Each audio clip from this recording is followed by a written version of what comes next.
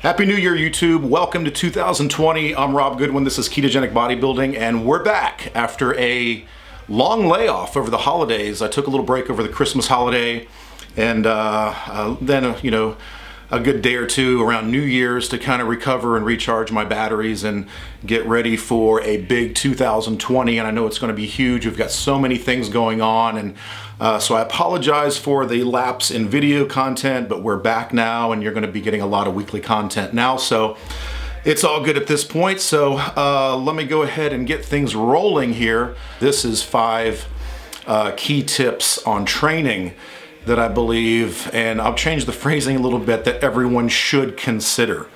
And the reason I say that is because, the world of training, weightlifting, bodybuilding, man, it's been around for a very, very, very long time, and everybody, seems to have an opinion or is deeply rooted in their belief system or ideology, and that's fine.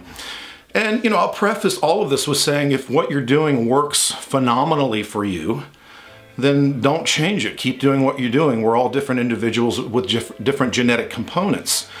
However, if you feel like something may be lacking from your gains or results, perhaps giving some of these tips a try, see if it works for you, and at the very minimum, maybe the change up might help you bust through a stall or a plateau, or maybe create some level of excitement, that you've maybe not been having in your training if things are becoming a little dull or lackluster. So everything that I employ, I will go ahead and say up front, I begin with looking at things through a rational and logical microscope. Everything has to fit the logic test and the rationality test. And then I compare a lot of that with some of the science. And although in the world of exercise physiology, there's so much conflicting information out there, a lot of the research hasn't been done on the really hard training community. The people, as we like to say, are looking to build that extreme physique as to where the overlying or ultimate goal is to increase skeletal muscle to the greatest degree that they possibly can, and that's called hypertrophy. Adding or gaining as much mass and then maintaining it, and if that's the goal, or we could simplify that by saying if your goal is to look spectacular naked, then these are the 5 things that I would recommend that you implement into your programming to get the best possible result. Number 1, the most important thing that you can implement within your programming is increasing the intensity. Increasing the intensity. And by increasing the intensity, logically, rationally, in order for that intensity to be to its greatest possible effort, you would then want to back off of the volume. I've never truly understood, once I learned these things over the years and worked with some of the brightest in the industry, in the high intensity training world, I walked away completely convinced that it is the best way to stimulate growth and keep it. So high intensity training, really the hard and fast rules with that is you want to back off on the volume of work because it's unnecessary, and you want to increase the intensity of effort, which is very necessary to stimulate growth. The goal is to tear down systematically in the gym as much muscle fiber as possible, as many muscle cells as possible, to recruit as much muscle as possible, tear that down in order to, as a defense mechanism, grow back or overcompensate by growing more lean muscle tissue. That's the goal. We tear it down to grow more back.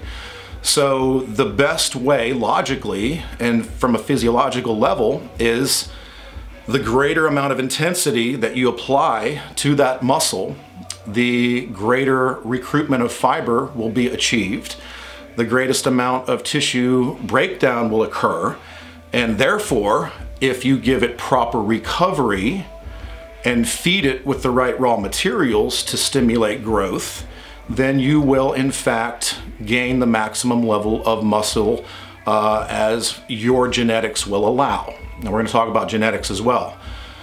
So when I train, I put forth the maximum level of intensity that I can, and then I give the greatest amount of recovery that I possibly can to ensure that I'm stimulating growth and that the muscle is giving the proper amount of time to overcompensate and grow to the greatest degree before I hit those muscles again. If you look at this through a logical microscope and a rational microscope and even a physiological microscope, it makes the most sense to me that rather than more is better or how much training you can do, find the precise amount required to stimulate growth and then walk away, recover that muscle, let it grow, and provided you feed it enough of the right raw materials to incorporate growth, that's how the magic happens. So rather than doing 10 sets at 60% of your maximum, because you can't give 100% effort on every set.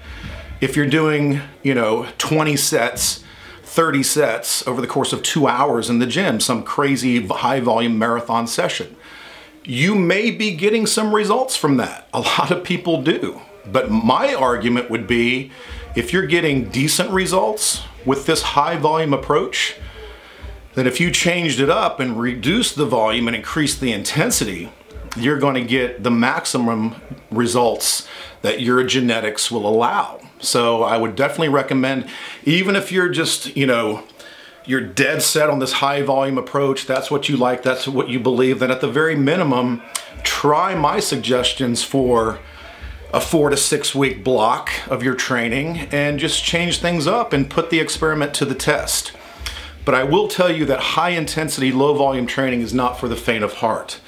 When I say intensity of effort, working a set to failure, I mean that you take those 1, 2, at the most 3 sets that you use for that exercise or that superset or whatever, and you put forth by far the greatest amount of effort you could possibly muster. And that means a pretty brutal, excruciating workout. But the good news is my workouts typically never last more than about 30 to 45 minutes. So I go in with the greatest amount of effort that I can possibly apply. And then I do that for 1 to 2 sets generally, sometimes a third depending on the workout and its structure. And then I walk away from that set knowing that growth has been stimulated. So my advice to most people is back way off on the volume, increase the intensity to the greatest degree that you possibly can. And that level of intensity takes time to develop because there's a mental barrier. There's a central governor that's going to try to stop you from continuing a set under that amount of, I'll go ahead and say it, pain. It's a structured pain, and it's very, very uncomfortable to say the least. But if once you get to that point where you've broken through those mental barriers and can accomplish a set like that, then I think you'll be a firm believer too of the results that can be achieved. So I recommend you do at least 1 set, your last, of any movement or group of movements to the point of 100% momentary muscular failure. So number 1 would be intensity, and qualifying the term intensity would be reduced volume, a far greater intensity of effort, less sets, more effort. So number 1 is intensity.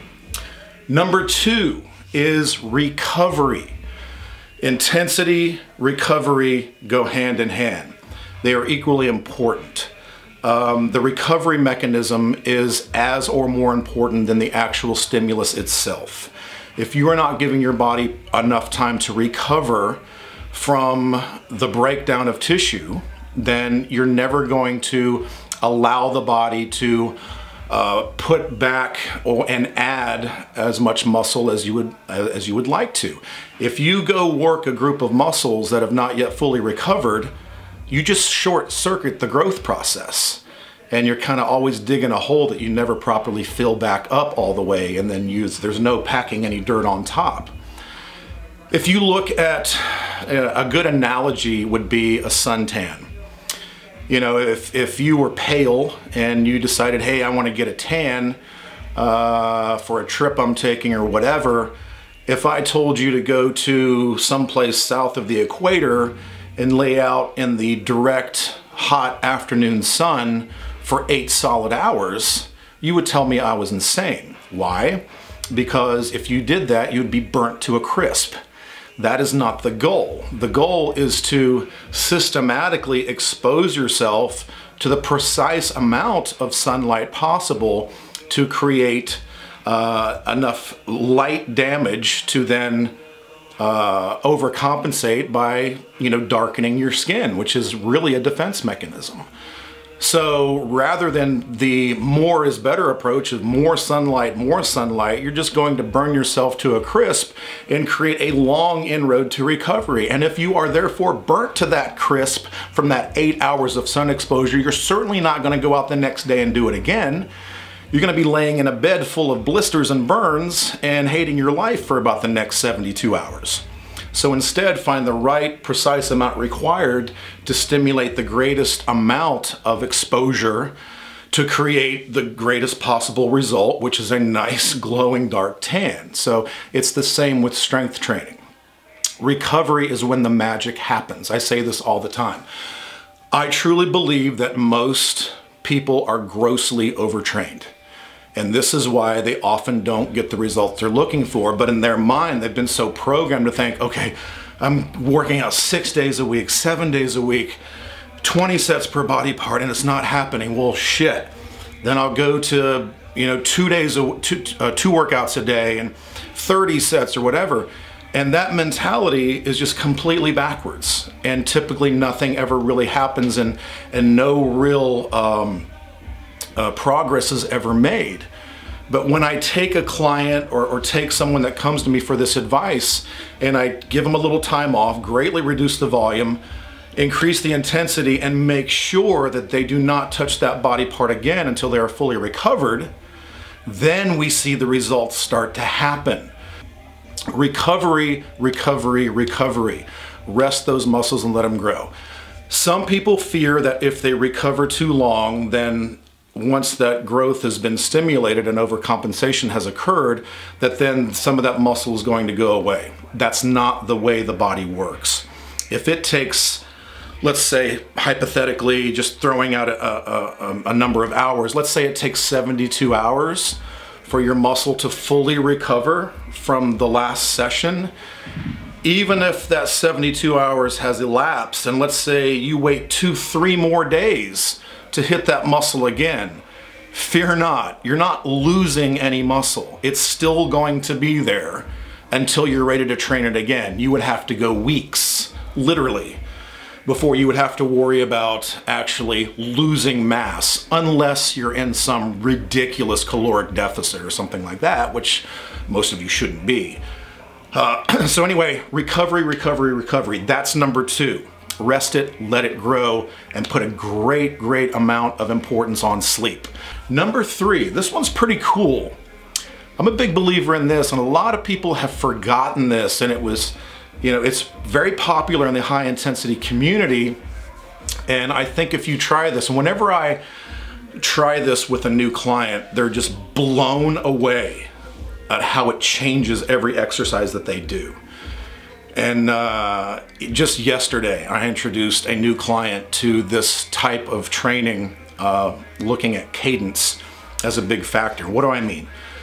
Let's take the 3 phases of any lift.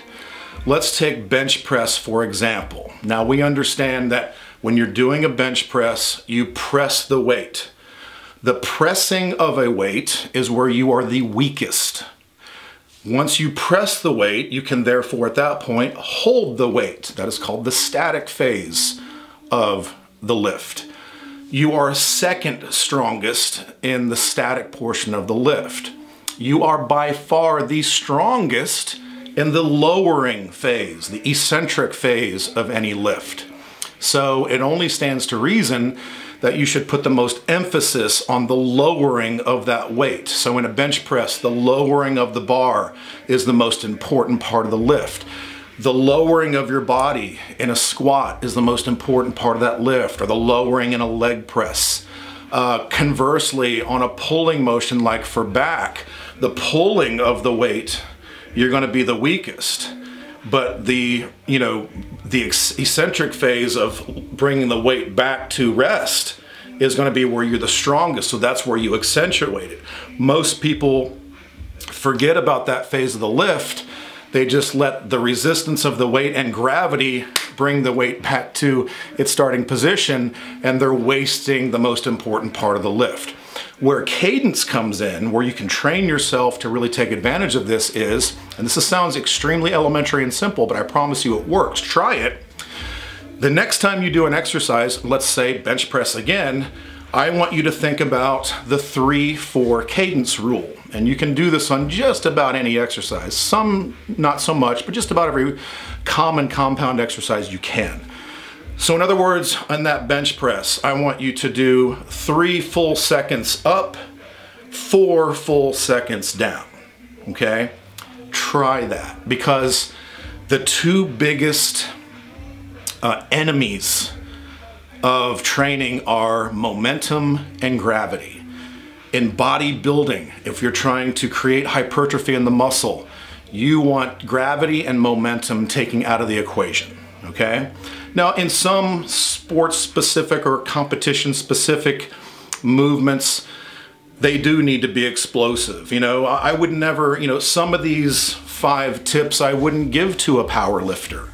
The power lifter's goal is to excel at 3 lifts: deadlift, squat, and bench press.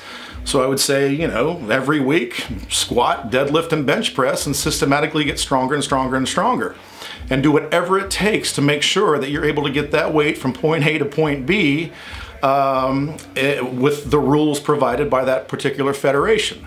But in hypertrophy-driven workouts, if your goal is to put on as much muscle as possible, to look phenomenal naked, gravity and momentum are your enemy. So whenever I do a lift, I'll do, roughly 3 seconds up, 4 seconds down, and then we will incorporate some high-intensity techniques to even accentuate that lowering of the weight, such as heavy negatives, forced reps, things of that nature. So try the cadence approach the next time you train, and I think you'll find a different level of discomfort, and you'll see that by allowing the muscle to do the work and not gravity and momentum, you're going to get a lot more stimulation, and a greater growth will then occur.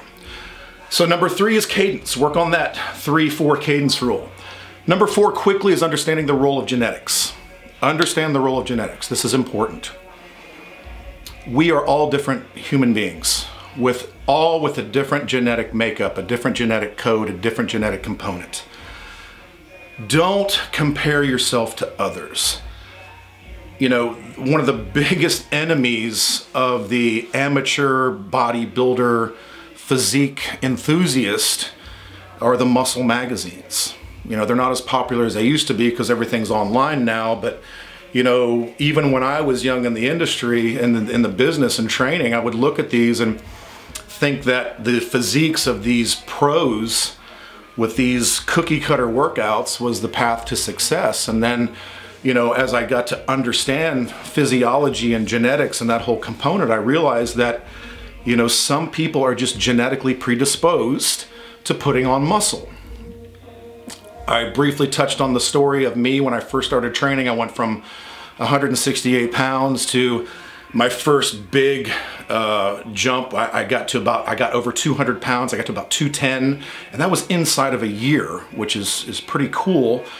And then ultimately I took my physique up to about 230, 233 pounds just from extremely hard training and a hard focus on diet and recovery. And I also understood that I had a genetic predisposition to this. I know that I am a hyper responder. I stumbled on to the fact that I was a hyper responder. My genetic makeup was that of being more fast twitch. I just grew, and I grew quickly, and I always have. So, you know, some people that pisses them off, but that's just the facts of life. If you put on muscle quickly, if you're a genetic hyper responder, thank your mom, thank your dad, thank your grandparents, because that's where you got it, okay? So then if you take those genetic gifts that God gave you and incorporate them with the right training, intensity, nutrition, and recovery, then you just at that point strive to achieve your greatest genetic potential. You know, you have to look at things like connection points of muscle. You know, Arnold Schwarzenegger is known for his incredible arms. His biceps were unbelievable. Even in this modern era, you can look back at Arnold Schwarzenegger's arms and be impressed. His ridiculously large chest. But if you look at his physique, his biceps, the connection points were so long. They went deep within the elbow joint and way up high connection point on the shoulder. His chest seemed to almost wrap around him. It was so huge. And then you see people who have very short connection points, smaller muscle bellies. This is all just a genetic component. So for me personally, I had longer connection points. I had larger muscle bellies on most of my musculature. I was born with bigger calves. My legs just grew. You know, these things just happened for me. So I, you know, thanked my parents and was thankful that I was able to learn the right approach to putting this genetic makeup of mine into motion and making it succeed. But my point here is not to say if you don't have those ridiculous hyper-responder genetics that you should be discouraged. The goal should always be strive to be your absolute genetic best, whatever that is. Because if you get to your greatest genetic potential, if you discover the best path to achieving that, I assure you, you will be thrilled with whatever result that is. So, listening to a video like this, I'm giving you some tips and approaches where you might alter your training a little bit, which might give you a little bit of an advantage working with your genetics. If you have a certain body part or even as a whole, your genetic disposition really isn't tuned to putting on muscle quickly and easily, then we have to change the approach. And then honestly, you just got to work a little harder than everybody else. And there's certainly nothing wrong with that. So understand that just looking at an IFBB pro bodybuilder and thinking, oh, if he can do it, I can do it. If I follow this cookie cutter workout in Flex magazine that he didn't write, that the editors of the magazine pasted in there, and follow some, you know, cookie cutter nutrition plan and do just what Mr. Olympia did, that you'll become like Mr. Olympia. Now, that's not even remotely within the realm of reason. It's just not going to be the way it works. But understand that you have to enjoy the journey of all this. And if you work as hard as you can and you just outwork everybody in the room, and you put a rational, logical approach on your training and emphasize the most important components of training, you can achieve your greatest genetic potential and you will be happy with it. You may not win bodybuilding competitions, but really that's not what all this is about. It's not about trophies. It's about being your absolute best and building the most extreme physique that you possibly can to be the best that you possibly can. So just be realistic. Number 4 is understanding and being realistic with the role of genetics. And lastly, number 5 is the nutrition component. A lot of this we'll continue to cover to the point of exhaustion over the weeks and months of years that I continue to be a coach and do these videos and write and speak publicly. You have to understand that if the goal is to grow the greatest amount of lean tissue possible, then you must feed the muscles. So put a great premium and emphasis on protein consumption. Understand that if your goal is to put on as much muscle as possible, you must be in a caloric surplus. And then you got to make sure that you're feeding the muscles properly to incorporate that growth. So you feed the body the proper raw materials, and protein is the most important because protein rebuilds cells and tissue and is responsible for muscular growth. And you allow those raw materials to work when you're at rest and you're recovering properly, and then the magic will happen. And then I truly, firmly believe, and you know this, or you should know this by now, that I believe in a targeted ketogenic diet approach. I do sprinkle a little bit of carbohydrates in around my workouts. For me, it's before and during. I do a pre/intra workout carbohydrate blend. I do it from a supplement, but you can do it from real food for sure. You could do it with something as simple as, you know, a couple of rice cakes or a half a sweet potato or whatever. And I only take in about 18 to 20 grams of carbohydrate right before and during my workout, which only lasts about 30-45 minutes, as we discussed. And that's going to help me get this extra level of muscular energy from that glucose carbohydrate component, and then I can spare protein and allow protein to be used for what it's intended to be used for, which is growth and recovery. And then once a week, 1 day out of 7, I incorporate a carbohydrate, a very structured carbohydrate refeed. And we all know how I feel about refeeds, and we discuss it often in our Ketogenic Bodybuilding Facebook group. So 1 day out of 7, I will ingest a particular amount of carbohydrate to replenish muscle glycogen in my body to sort of reset my metabolic thermostat, and it works phenomenally well. And I think that that targeted / cyclical refeed strategy for the hardcore weightlifter, trainer, athlete is an extremely useful tool that you should not be afraid of. Carbohydrates are not the enemy. It's just finding, like with everything, the precise amount required to gain a benefit without any spillover into detrimental progress or results. So number 5 is understanding the role of getting adequate protein and using carbohydrate like a tool around your workouts and to refeed those muscles once a week in a structured refeed. So I think we've covered enough. I think I've kept you long enough. We're gonna go ahead and end this one. I really, really appreciate you being here and supporting what we do here. Please subscribe to the channel. Comment if you have a comment. Let me know what you think. And I love to hear from you guys. It means a lot to me. And share this page with a friend. It means a lot to help expand our universe. So thank you again for everything. Thank you for being here. Click that notification bell because we got more videos coming now that we're into 2020. It's back to work, back to business, and we're going to be churning out a lot of content. So stay tuned, more coming. But for now, enjoy your weekend, go train hard, and eat a steak.